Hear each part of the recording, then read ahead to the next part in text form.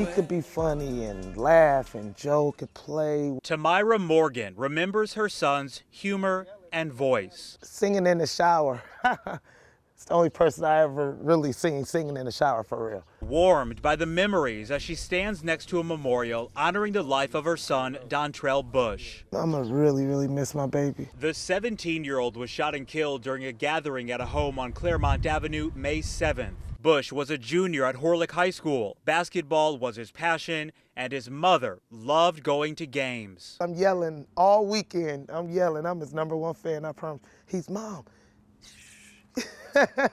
Date first says Joshua Daniel appearances. 18-year-old Joshua Daniel is charged for killing Bush. Prosecutors say Daniel admitted to shooting Bush because he was smiling and looking at him. Daniel told police he felt he had been set up by people at the party because they were all looking at him as he came in. He told investigators he thought they were going to shoot him. Prosecutors say Daniel also told police he's from West Chicago and that what he did was just normal behavior there. Daniel visibly upset throughout the court appearance. And that's definitely not right. Morgan is turning her pain into a mission. Now I done fell into a statistic that I thought I would never have been in, but I'm gonna just stay strong and try to help as many children come my way as possible.